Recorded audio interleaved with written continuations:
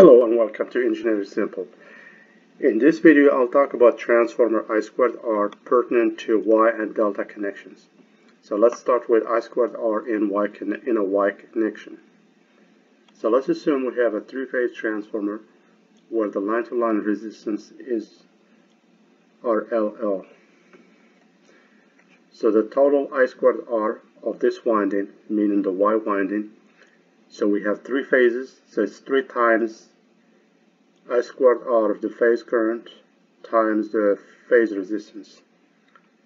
So 3 times the phase current is the same as the line current squared times, so the phase resistance is 1/2 of the line-to-line resistance. And if you want to know about the derivation of this or the relationship between a phase resistance and line-to-line resistance, you can watch. There is a video that talks about this calculation.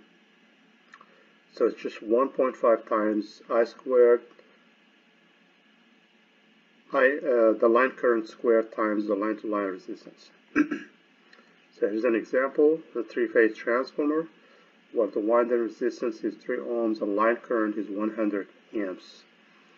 So if I apply this equation here, so the total I2R is equal to 1.5 times the line current squared, 100 squared times 2 times 3. So I am given winding resistance, which is 3 ohms, but I really need line-to-line resistance.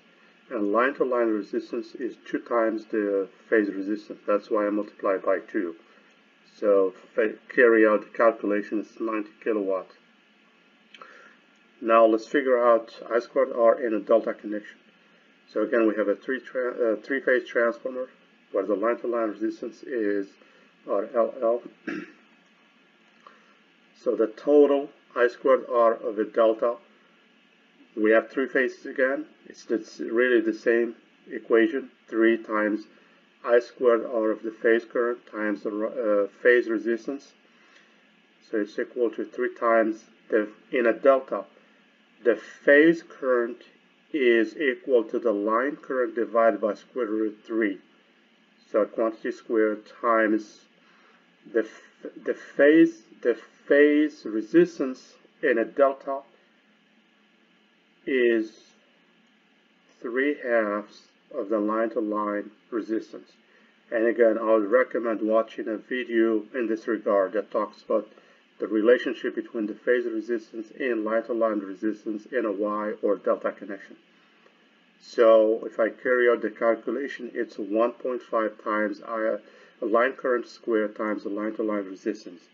So the conclusion is this is the same formula we came up with for the Y connection. So it doesn't matter whether it's a Y or a delta connection.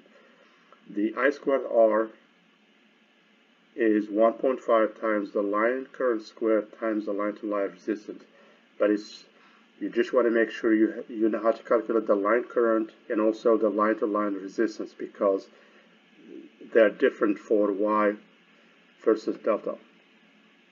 Let's do a quick example. A three-phase transformer with a winding resistance of 3 ohms and a line current of 100 amps. So basically I'm using the same example. The total I2R is 1.5 times the line current, which is 100 squared times, I'm given phase resistance, and I know the line-to-line resistance is 2/3 of the phase resistance. So if I carry out the calculation, 30 kilowatts. That's it for this video. Thank you and have a great day.